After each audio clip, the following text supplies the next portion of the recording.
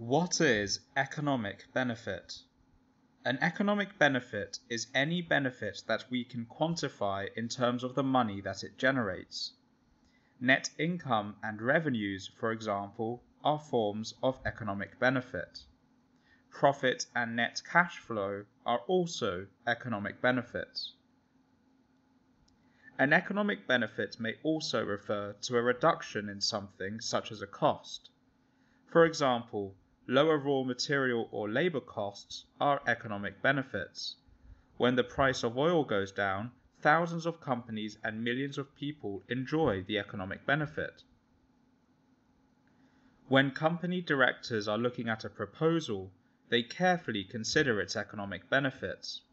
If the proposer did not include the economic benefits in the proposal, the directors are much less likely to approve it. Explaining what the economic benefits are helps decision makers determine whether the proposal should go ahead.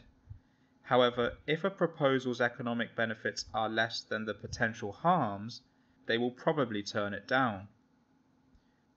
The following are examples of economic benefits: net cash flow, revenue, GDP growth, wealth creation, the creation of new jobs, net income, profits, and lower costs.